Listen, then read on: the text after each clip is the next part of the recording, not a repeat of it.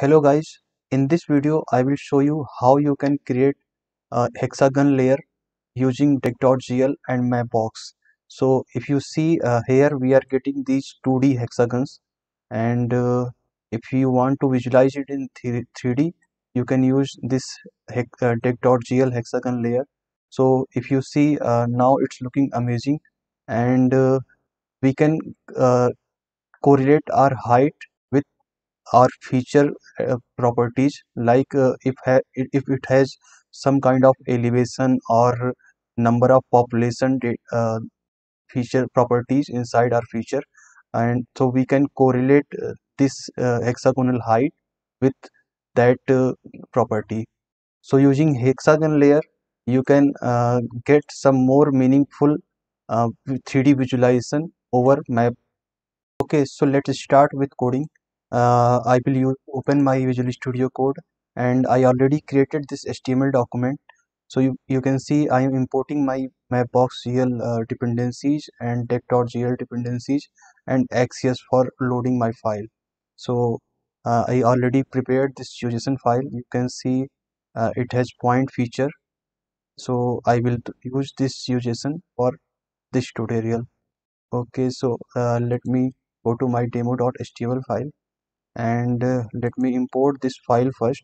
So with axios.get method we can import our points.json file, and after this we will go to the deck.gl website, and you can find this uh, documentation is available on deck.gl website.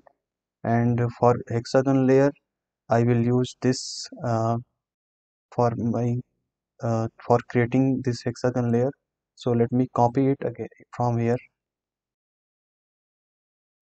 and paste it here. For data I will use this response dot data dot features. So basically uh, hexagon layer doesn't accept GeoJSON, means feature collection proper JSON. We have to pass some array kind of data, and I will remove this pickable because I don't want some hover or click effect. And radius I will make it 50 only. I think 80 is enough for this. Okay, and for position we have to configure like uh, if you see for t dot coordinates. So we want, if you see my JSON file, we have coordinates inside our geometry. So we have to do something here, like for from feature I want my geometry. So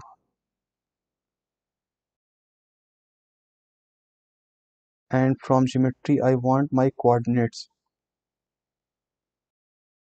Okay, with this I think our setup is ready. Now we have to just define type for this Mapbox layer. So I will put it here, and I will create a Mapbox layer, and we have to import this hexagon layer from this deck. Okay, so with this we are ready, I think.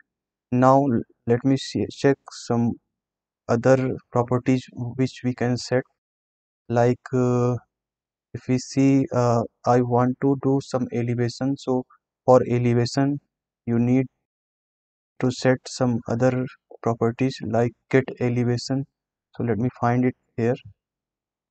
So here you can see this get elevation property. I will copy it from here, and I will paste it here. And now for get elevation I will use math.random, because I haven't included any such kind of property.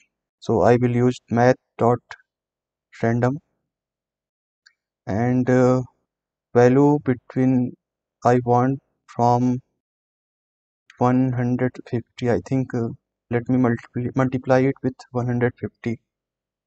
Okay, and now let me add this layer inside Mapbox. So Mapbox dot add layer. Okay, so with this we are done with hexagon layer. Now save it and let me start my server.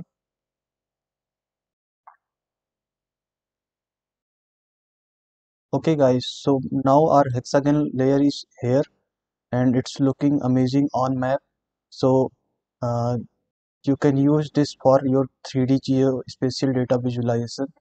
And thank you guys for watching this video. If you find this video is informative for you, please do like and subscribe. Thank you.